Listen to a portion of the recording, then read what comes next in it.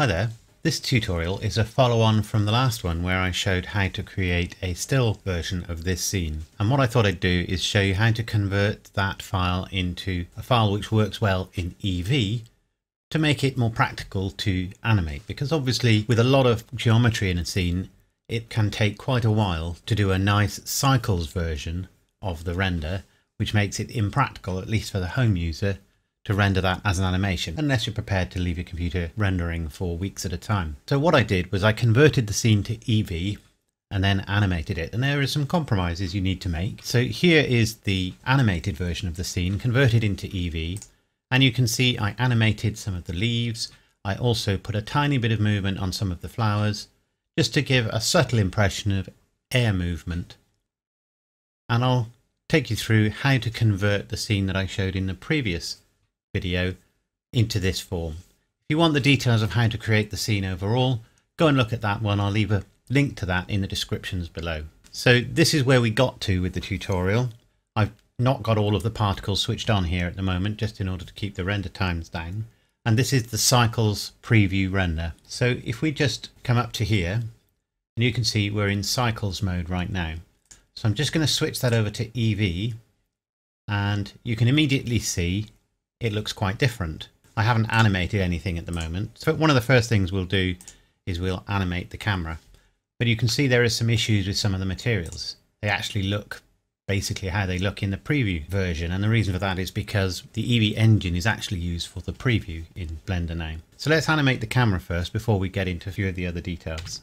So we'll do a very simple movement on the camera, and I'll just stick with the standard 250 frames at the moment. So what we'll do is we'll simply add a curve, which is a path. There's the curve. If we go into edit mode, we can see which direction the curve is going in, although it's possible to reverse that. I'll turn it around something like that. We'll go to preview mode so it's a bit more stable, and we'll make it that size. And we'll raise it up above the ground. So roughly speaking, we want the camera to start where it currently is. We'll put that there, and we'll put the end point somewhere like that. And then we can just move these intermediate points to stretch. You can probably just make it out that black Bezier curve into the path that we want to travel. And obviously you can have a more complex path than that if you want. So coming out of edit mode, we can select the camera. Now you can just group the camera with the curve and it will offer you the option to make it a path. But I prefer to do it this way, which is to go to camera constraints, add a constraint and select follow path. Select the NURBS path that you created, and usually it will go running off into the distance like that. Let's go back to the path, Control A, and apply all transforms. And now we can at least see our camera again. And I just bring the camera back in to roughly where it was. You may find it's moved vertically as well. So roughly speaking, our camera's in the right place now. And if I just click this button, it will animate the path. At the moment, nothing's happening, but click animate path. And now you can see the camera shoots through the path rather quickly. So if we have a look at what that's doing, there goes the camera, and it finishes at about frame 100, and there's a good reason for that. So if we now select the path, go to the curves options, and then under path animation, you can see it's only doing this over 100 frames. If I want the camera to travel this whole path, or most of it, across the length of my animation, well, my animation is currently 250 frames, so I would need to put 250 frames there. Now if I press play, you can see it's traveling a little more slowly, but obviously anything I rendered over here would be wasted because this is actually looking off the end of the animation at the moment. So in actual fact, I probably want to have the animation for the entire path to take more than 250 frames.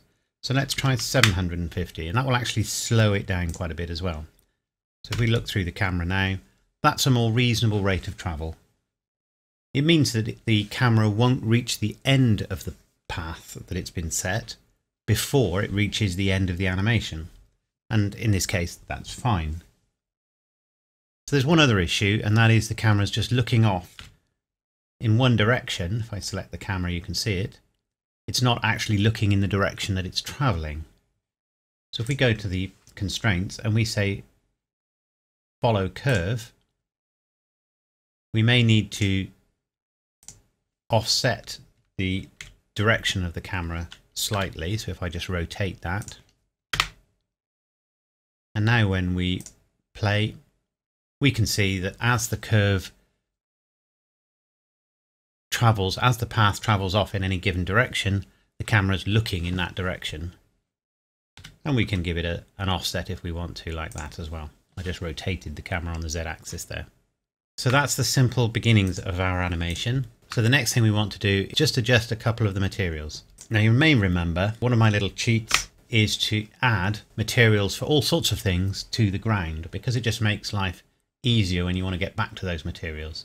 So here's the fern leaf, for example, and I've also got a material for the foxglove leaf, of course, and we'll bring that one up as well, because both of those have got alpha textures, and that's this black that we can see appearing. If I turn off the overlay, obviously this black around the leaves is not supposed to be visible.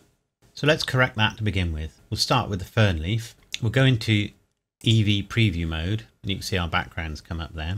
For the moment I've hidden the mist layer, because again that's another one we'll need to play with. So you can see we're getting some reflections on the leaves, but we've still got that black visible. If we come down to settings in the material, we have this blend mode and shadow mode. Change that to something other than opaque. I haven't found an awful lot of difference between them, so alpha clip will work, and I believe that the shadow mode is whether the shadow of the alpha version of the leaf is cast or the overall geometry, so we want that set to alpha as well. So you can now immediately see we've got the proper alpha leaves showing. So we'll just do the same for our foxgloves leaves. We're not showing our foxgloves at the moment. We'll just change those to alpha clip as well. That's fixed that element. Again, we can just animate that and you can see that's working. One little tip, by the way, you can see I've got an extra icon here that you don't get by default when you install Blender. You're able to turn these different icons on and off up here. So the default one you get is the little eye, so that's whether things are visible in the viewport. But one of the other ones that's quite useful and used to be in earlier versions of Blender is this one, which is a quick way to disable things in render. And you'll notice I've got something called cube. What I should have done is named it mist. So let's turn that on in viewport visibility, and you can see it's making the scene misty now, and we'll turn it on in render as well. So we're getting some volumetrics instantly. So if we come round to here under render properties, go to volumetrics, you can see there is some default settings for it. So let's give that a quick render as it is. And we're now rendering in Eevee mode, of course, so it shouldn't take too long. So there we go. It took about 10 seconds, which isn't amazing, but I've got quite a lot of geometry in this scene with all those ferns. You can see the tops of some of my trees over there. And it's obviously added some of the post-processing that I did on there as well. So you can see that's a fairly reasonable scene. There is a bit of volumetrics in there, but it just needs a bit of improvement. So if we go to our mist, we can see our settings here, and we may need to change the density. So let's put that up for a minute, and you can see at 0.1, it's a little too thick. So let's try 0.01. Still pretty thick mist. But of course we can play with the anisotropy as well, and there's a few other things we can play with too. So we'll go with 0.005 for the moment. Then we'll come over to here, the render settings, and then under volumetrics we'll have a look at this. So we can increase the accuracy or resolution, if you like, of the volumetrics here.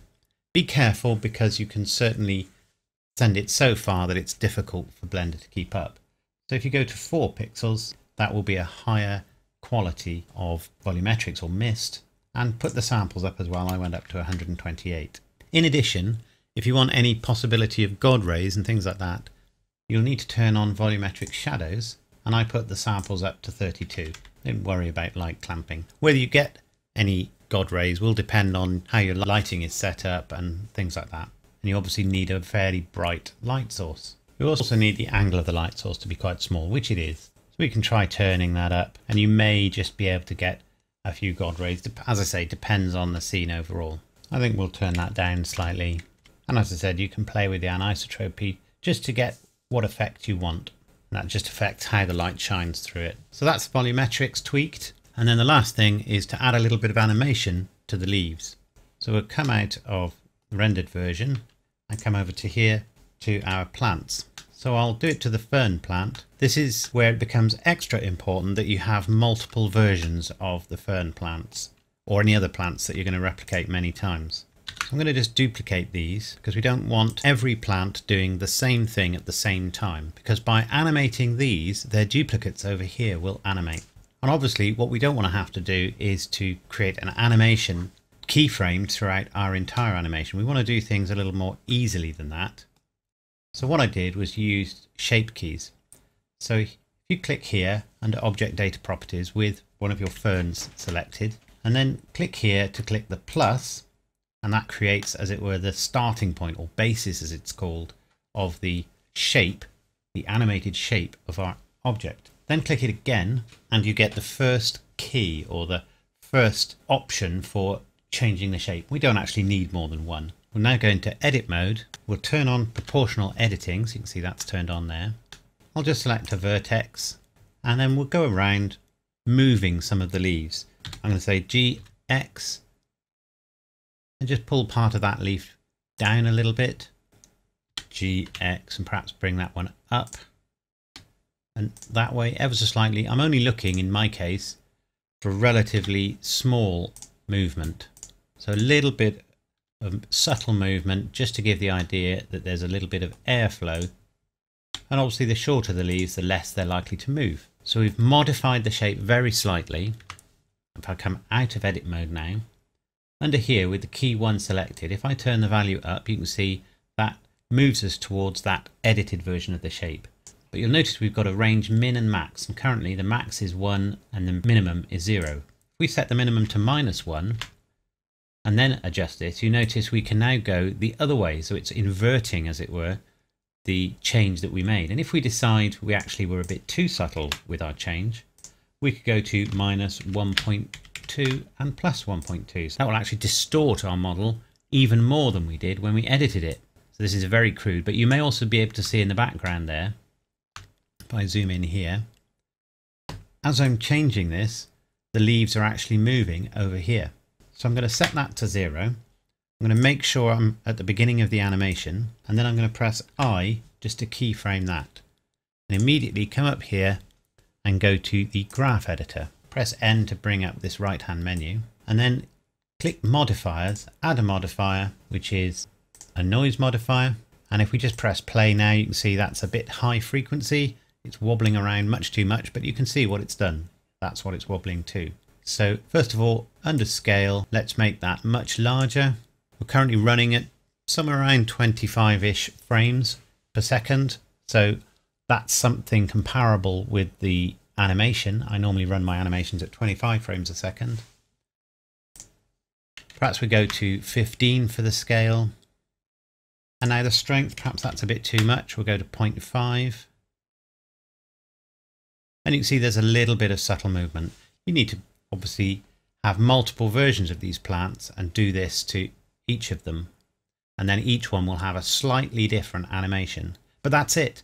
Once you've done that, the equivalent plants in your scene will be moving. Now obviously I've only animated one plant at the moment, which is why many of them, because I created duplicates, are not actually animating at the moment. But you can see this one's leaf just here is animating. And you can do the same thing with the foxglove. What I did was create a shape key that just moved the flower left and right a little bit and very little else. And then that just gave you the idea that it was just moving around, waving slightly in the wind. So finally, a few little settings that you may want to adjust. Bloom is a common one to use. So obviously that gives you this sort of glow, halo around things. I wouldn't overuse it though. Keep the intensity down quite a bit and the radius down as well. So it just gives you a subtle effect. Something else that is worth using is screen space reflections. Obviously each of these things is going to slow your animation a little bit, slow the time it takes to render a frame, but it just adds to the quality and you're still having a much quicker render time than you would have in Cycles. So if I turn that off, you can see what we've got. I'll try and zoom in on an area where there's some shininess. And then we turn this on and you can see we get nicer variations within the scene, a little bit closer to what we had with the Cycles scene. I didn't change any of the defaults in there, it wasn't necessary. The only thing you might want to change under shadows is to turn on soft shadows, which is basically where there's multiple light sources and it simulates the idea of having, for example, like over here, a soft light, and therefore you have soft shadows rather than very hard shadows. You can also bake indirect lighting if there isn't very much changing for the lighting. So you can click here to bake the indirect lighting. It's not always going to be successful, especially if you have things moving in the scene where the lighting will change. But if not, then that will also help with the render time because it will already be baked. And you can do a few other little tricks like putting light probes in there, but we're not going to get into that. And that's all there is to it.